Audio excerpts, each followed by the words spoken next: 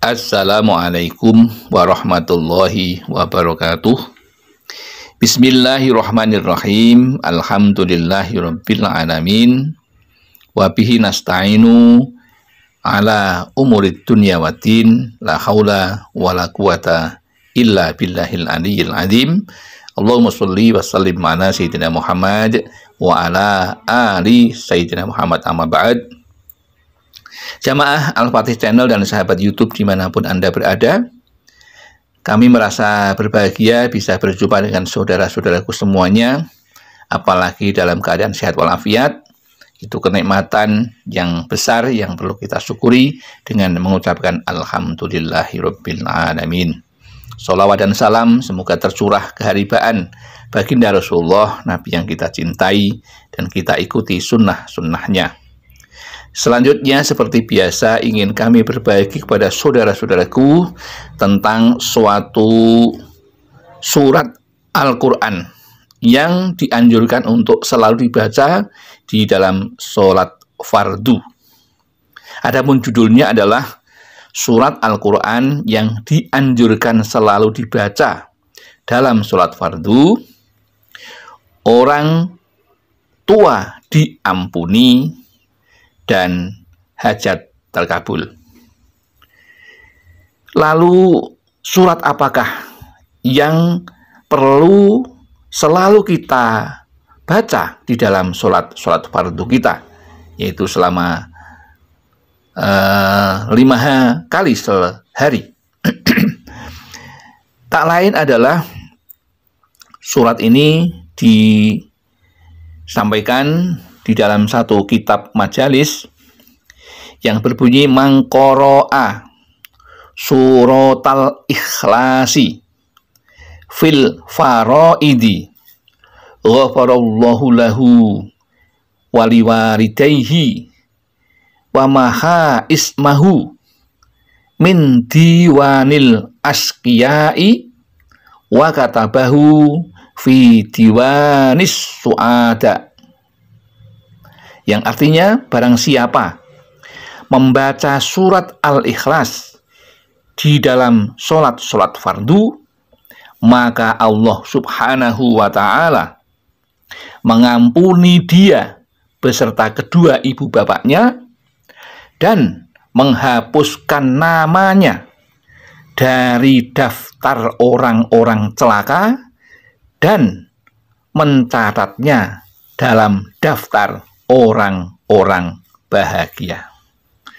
Itulah sebagian dari manfaat jika kita selalu membaca surat Al-Ikhlas di dalam sholat fardu kita, yang sangat luar biasa karena kita akan mendapat ampunan, orang tua kita juga mendapatkan ampunan, bahkan nama kita akan dihapus dari daftar orang-orang yang celaka.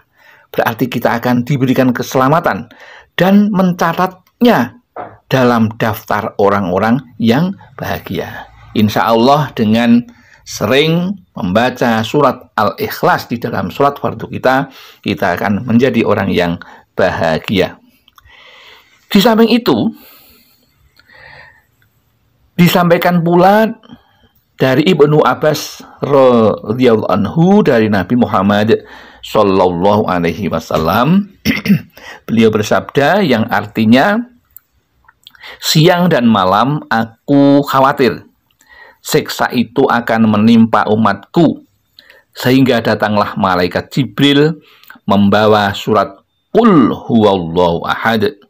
Maka taulah aku bahwa sesudah turunnya surat itu, Allah subhanahu wa ta'ala tak akan menyiksa umatku, karena surat itu adalah mengenai Allah. Dan barang siapa biasa membacanya, maka berhamburanlah kebaikan dari angkasa atas kepalanya, dan turunlah kepadanya ketentraman, dan diliputi dia oleh rahmat. Maksudnya rahmat Allah atau kasih sayang Allah. Maka Allah memperhatikan orang yang membacanya, lalu mengampuninya dengan suatu ampunan yang sesudah itu dia takkan menyiksanya buat selama-lamanya, dan tidak ada sesuatu yang dia pinta kepada Allah kecuali dia akan diberinya. Di sana disebutkan di dalam tafsir Hanafi itu, wala yus'alullahu subhanahu wa ta'ala say'an illa a'tohu. Yang artinya